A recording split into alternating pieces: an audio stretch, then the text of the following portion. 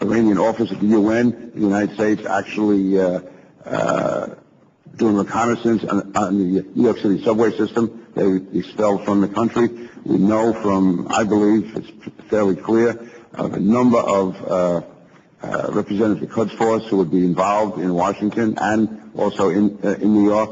So I think that is a clear signal and a clear action that should be taken now. And also, as General McCall said, I think it's essential that we begin to enforce sanctions against Iran's central bank. These would send clear signals, and also, I think it's important to say that nothing should be taken off the table. The Iranian bungled operation to use proxies to assassinate the Saudi Arabian ambassador to the United States and to purposely plan the operation inside the United States is a stunning rebuke to the Obama administration's policy of negotiation and isolation with the Iranians. Indeed, Republican and Democratic administrations since 1980 have failed to deal effectively with the harsh reality that Iran is our #1 strategic enemy in the world. The action arm for Iran's state sponsorship of terrorism outside of their borders is led by General Qasem Soleimani, who has been in charge for over 15 years.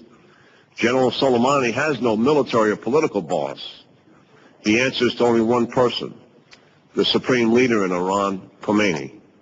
We must conclude that for General Soleimani to plan an operation inside the United States that would result in Americans being killed, surely the supreme leader at a minimum approved the plan and may in fact direct it. All that said, it is time to review our strategy for Iran.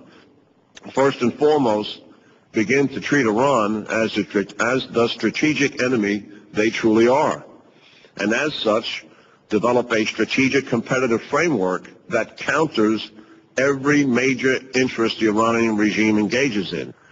As an example, seize the financial assets which are outside of Iran, much as we did with the Al-Qaeda.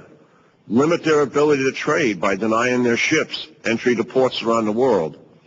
Limit the ability of their central bank to operate effectively.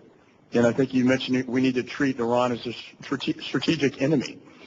I agree with that. And so to both the general and the colonel, what do you think should be the proper response to deal with Iran?